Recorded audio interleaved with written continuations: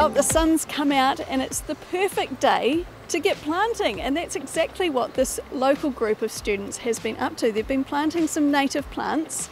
So, Marcus, tell us a bit about what you've been up to. We've been planting some trees at the Ronga Reserve, and a group of more than this is us four. We've planted 1,000 trees. 1,000 trees! Wow, that is a lot of natives. That's surely going to help our awa and the whole ecosystem. So, Hunter, it's going to be good for the environment, but you were particularly interested in planting these trees. Why?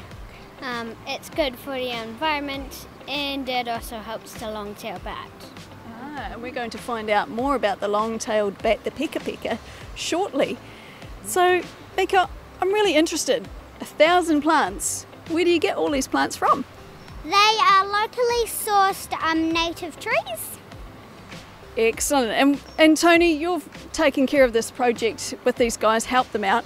Why is it so important to have locally sourced plants? So that they suit the environment around here, the same native forest that we have here. So they're all locally eco-sourced seeds that they collect and grow in the nurseries. And then we plant them back in the ground, don't we? Yeah, fantastic. And Anna, can you just let these plants be, or do you have to work at keeping them living and surviving over a period of time?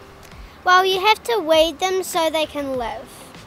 Yeah, and that's important work rather than just letting them be. They might get choked with weeds otherwise.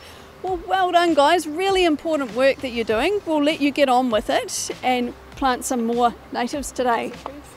Well done. Well done, guys. Great mahi.